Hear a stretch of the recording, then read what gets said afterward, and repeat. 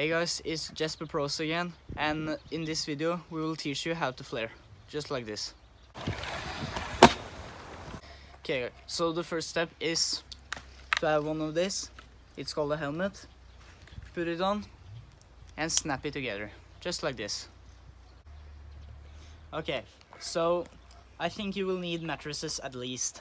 So what you do is that you find your comfortable quarter, and you place, if you stand regular like me, you will go take off at the left side on the quarter, and then you should lay your mattress like right here at the right side. But if you stand goofy, it's the same but the other side. And I think you should take off about right here, not like on top and not on bottom, but like here. And you should probably go not in a straight line, but kind of what should I say, more like a crossed line, across, yeah. And then you just have to throw the flare and land it.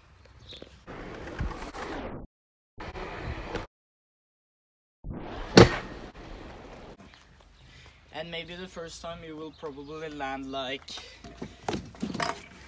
this, or you will throw away your scooter or whatever. But once you get pretty good at them, you'll start landing like this, which is a real landing, and then you can start taking away your mattress and just go for it. And by the way, it's not as hard as you think it is. Okay, so once you get up the ramp, you don't wanna rotate too much, because then you will go into a kind of like a front flip.